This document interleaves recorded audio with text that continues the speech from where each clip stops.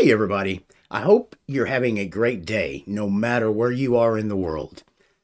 This will be my first video since Christmas. I took Christmas Eve and Christmas off, and I do hope that everybody out there got to spend a lot of time with their family and enjoy the holiday season. No matter where you are in this beautiful world that we live in, I hope you got to spend that important time with your family. I also want to say thank you. We're at 19,400 subscribers. We're closing in on 20,000. That is just awesome, and I want to thank you guys so much. Also, a quick reminder, you can join the channel now for just 99 cents a month. You can become an eBuzz Central member. And I do want to give you a heads up. We do have the MVP, VIP, and Pro versions that will be disappearing January 1st, 2023. And all of those perks are going to zip on over to the 99-cent member level. It's a great way to support the channel and also a great way to support content that you like. Also, I would like to send a shout out to the 4 newest members I have on the channel, which is William Durham, Edward Owens, Bob Curlin, and Dennis Ostergren. Thank you guys so much for believing in the channel and believing in the content enough that you wanted to back the channel with a membership. You'll never know what that means to me. Now, one thing I do love about the end of December is we usually get a lot of updates. We get a lot of updated distributions, and we get a lot of kernel updates in those distributions. And, well, no more talking. Let me just get over to the website. And the one we're looking at today is Mabox Linux 22.12 Istrid. This is a great update for this operating system. Also, it's got some new customized tools that we're going to take a look at to really make that Openbox pop and really get it created and customized just the way you like it. Now, one of the things I like about Mabox is that it is based on Manjaro, but what they've done is they've weeded some of the things that exist in Manjaro that kind of make your experience not so good, and they've gotten rid of them, and then they've integrated some of their own tweaks and then some things from other distributions. So Mabox Linux is based on Manjaro. It features a customized Openbox window manager, which is pre-configured and ready for you to use. It was inspired by Crunchbang, and it uses some of the Bunsen Lab utilities adapted for Manjaro. Now, these utilities are awesome, and I've covered Bunsen Labs in the past, so I know if you're a viewer of my channel, you've seen that. Mabox Linux uses some of the XFCE and LXDE components ingrained as well. It's got the Tint 2 as the default panel, and it uses JG Menu for your main menu, side panels, exit dialog, and your screenshot tools. It's really great the way they have it set up. And when you do come to their website, this is the screen you're met with. I'll be sure to link this in the description below. And it just gives you some base information: lightweight and fast, fresh install, stable, donate, free, Mabox tools, things that are unique to Mabox. And then the latest news. That gives you information there. And then down here, you can follow them on YouTube, Twitter, Odyssey, Facebook, Reddit, Telegram. It's got a lot of great information on their website. And then if you come up top, you've got home, news, user guide, about, forum, donate, and then manual, forum, blog, repository. This is one of those distributions that I think every time it gets an updated release, it just gets better. And then if you want the latest ISO, all you got to do is come up here to latest ISO. Click on that. It'll take you over here. And then right here, it says packages. And then your ISO is right here. It was released just 3 days ago. So we're getting a nice fresh look at it, hot off the presses. So without any further ado, let's get on over to the desktop. And it generally loads pretty quickly. But like a lot of other Linux distributions, the first thing we're going to need to do is we're going to need to go in and adjust our display resolution. So let's go ahead and right click here. Let's go to settings and let's go to, where's monitor? There it is right there. Let's go ahead and set that up to 1920 by 1080 and we will apply that.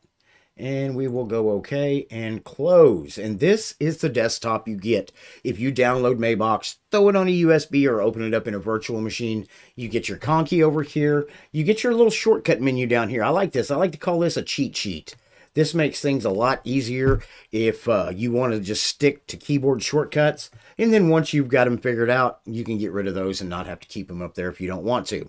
And you've got your tint panels up here. You've got your power, date and time, your screenshot, of course, your volume, internet, and then desktop number that you're on. You're on 1 there, you're on 2. So we'll go ahead and if you see 1 highlights here and 2's unhighlighted, and then when you switch it back and forth, it'll go between those 2. And then over here, you can drop this. You've got a nice menu here. Or you can come over here, right click, you've got your menu here. So no matter where you are on the screen, you don't have to zip all the way back over or all the way over. You can just right click and start getting your business done. But what I'm going to do first is I'm going to go ahead and right click, and we're going to go through this right here. You've got install Mabox, you've got terminal. And if you click on terminal, let's go ahead and see if they have HTOP. And they don't. So let's see what we got top wise. Let's go ahead and make that bigger. And let's go ahead and run that up just a little bit so you can see it a little easier. And right now, with just the terminal open, I have 8 gigabytes issued to this virtual machine. We're using 426 megabytes with just the terminal open. That is extremely lightweight. No, you're not down to 100 or 200 like you can get with some other distributions. But with the beauty you get here with the Conky running in the background, you're only using a little over 400 megabytes. This is a lightweight distribution, and this is a distribution that if you have older hardware that you want to bring back to life, it's going to work perfect for. Or if you've got a newer machine that you wanted to just simply fly, this is definitely a distribution to take a look at. So let's go ahead and close out of the terminal, and we'll go ahead and right click back over here. You've got your browser, you've got file manager. Let's go ahead and open that up, and there's your file manager right there. And if we go to about, it lets you know that this is PC Man File Manager 1.3.2.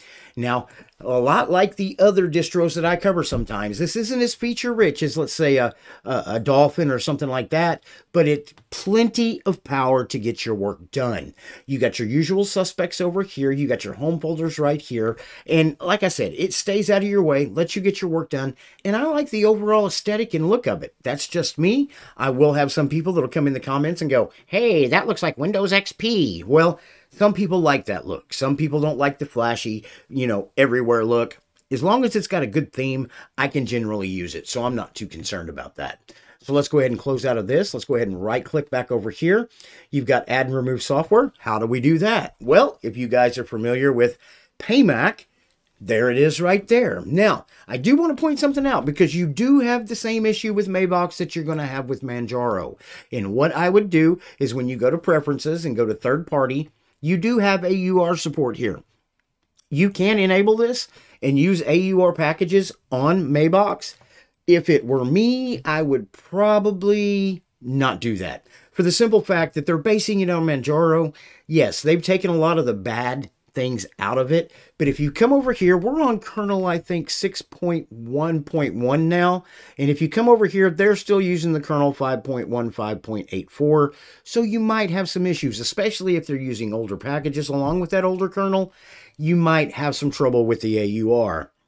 But if you give this a test drive, you may want to play around with it a little bit. Check it out and see if you're going to have those same issues. But this is pretty much where you're going to get your applications that you want to install. You can come over here. Let's do a search for like GIMP. Let's see if it'll look it up or if it's just going to give us no. See, what's going to have to happen is this is going to have to refresh.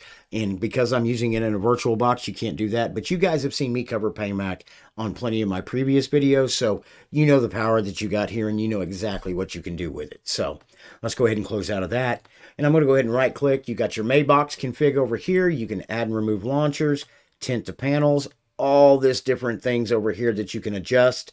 Your theme manager, wallpaper, colorizer. We're going to look at that here in a little bit. It gives you a great way to change things on here. Look and feel, reload GTK, side panels, conkeys, composer, screen res, preferred applications, power, Openbox config. You've got plenty of power here. What I like about this is I feel it gives me a lot of customization like KDE, but at the same time, it's lightweight and everything is pretty easy to get to, and it's right here. Okay, that's the way I look at it. And then you've got your accessories. I'm not going to get too much in this because people complain to me all the time. All you do is go over applications that come pre-installed. I'm sorry, guys. It's the way I do my reviews. If you know Openbox, you know Openbox. If you know KDE, you know KDE. I understand that. But what if you're somebody that has never touched a Linux distribution and you find one of my videos first? All of a sudden, you're going to be able to look at it no matter what video you click on and say, okay, I know what's going on with this distribution. So I understand you're going to comment and you're going to complain that I spend too much time sometimes covering applications and the desktop itself.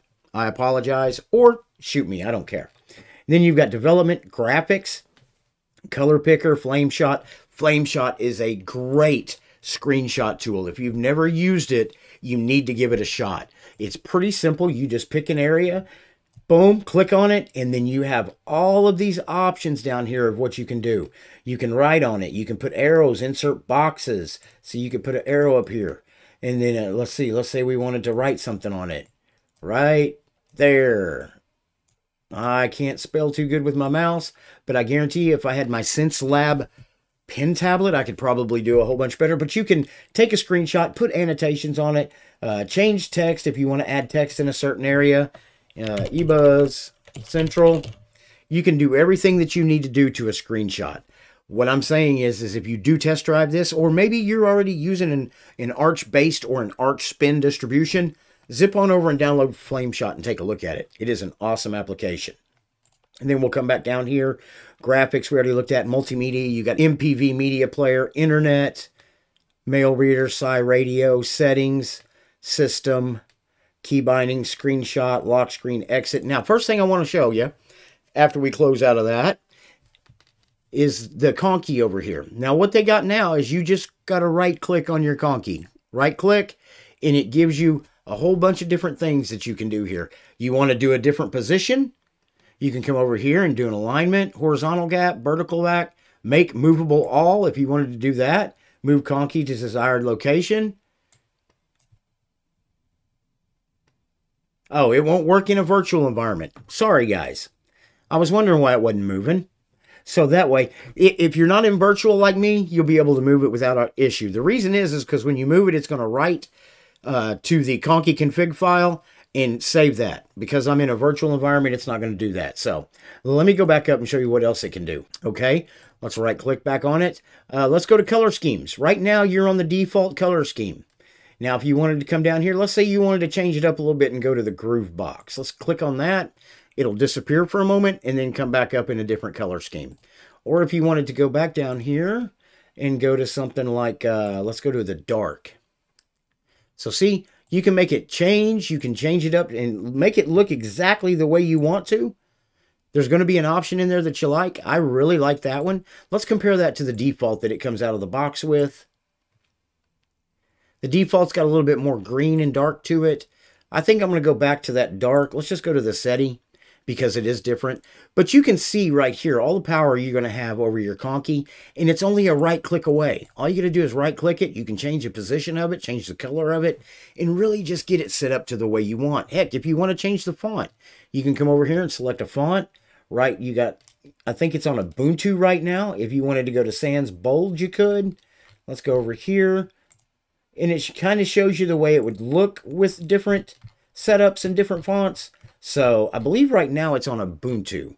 Let me double check. Let me close this, right click, and the font is Ubuntu 8. So you could change that to whatever you wanted to. And then of course your outline, your colors, you can come down here and pick the specific colors you want. If you would like the color schemes, if you don't, you can come down here and pick your own background colors too. Transparent background.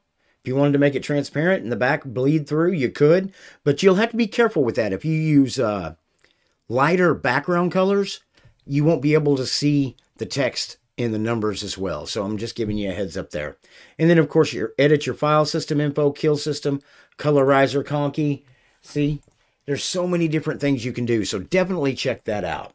And then we come back up top here. You've got your main menu, panel settings, show your desktop. Quick way to reach files from right there. Terminal we've already looked at. Web browser. Install Mabox Linux. Mabox Linux Control Center. If you open that up, there is your control center.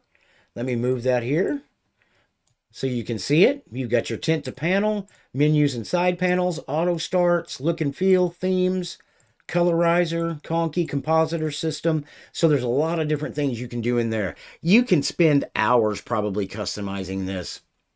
And then if you come up here and click on that, this is your Mabox colorizer, okay? And this changes different things in the system. Right here, Openbox theme. Let's click on that. And right here, you can see you've got your window borders. You can make those bigger, smaller. Title padding, you can do that. Title bar style. Right now, we're on flat. If you wanted to go raised, you can see it changes a little bit there. You can go sunken. Then it changes a little bit also. Let's go back to flat.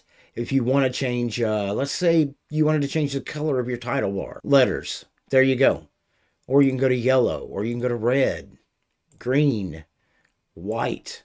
So, I mean, there's so many different things you can change here. You can change the gradient of the bar and the padding itself. And then you've got the Openbox theme. Menus and side panels, you can adjust those.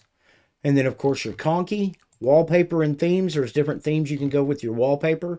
If you want your wallpaper and the theme of your system to coexist, that means you could select a wallpaper and the system-wide theme would change to go along with whatever color wallpaper you're using. So I'm going to close out of that. Now, if you come up here to this arrow on your right, you click on it. It kind of gives you the same thing you get if you come over here. There are a few different options. System and hardware, look and feel, system update, PayMac, system update, command line, PayMac, renew keys, and then down here, log out, suspend, reboot, hibernate. And then if you come over here, you've got your main directory, home directory. You've got wallpaper choices right here. You can choose a wallpaper, and it'll bring them up like that. Or you can go back over here, go to wallpaper, wallpaper directory, generate, random wallpaper, edit config, open wallpaper directory. Come down here, you get Super Alt W. That would open up your wallpaper menu there as well. So as you can see, there's plenty of different ways to customize the look of this system, and it is just a great operating system. I recommend you give it a shot. One of the producers, well, the executive producer of this channel, he actually ran it for a little while. He's an Arco Linux man, so it doesn't matter what I really show him on this channel. He's always going to go back to Arco Linux. That's his home. That's where he feels comfortable, and I don't blame him. I always tell everybody on here, find something you like. If it lets you get your job done, stick with it. Now, I do want to, on that vein and on that note, say something. I had a commenter the other day on one of my videos, the Linux BSD video, I do believe it was, that pretty much got sideways with me because I had somebody comment about them using Windows and them feeling comfortable in Windows and Mac. And I told them in the comment, I always recommend if you don't feel like you want to change or you need to change, stick with Windows or Mac. I'm still going to tell you how much of a privacy issue it is. I'm still going to tell you how much advertising gets done to you. But at the end of the day, you have to stick with what you're comfortable with. And to that commenter, like I said in the comment back to you, I recommend Linux. I show all the positives there are with Linux. I show the negatives that you might run into with Linux.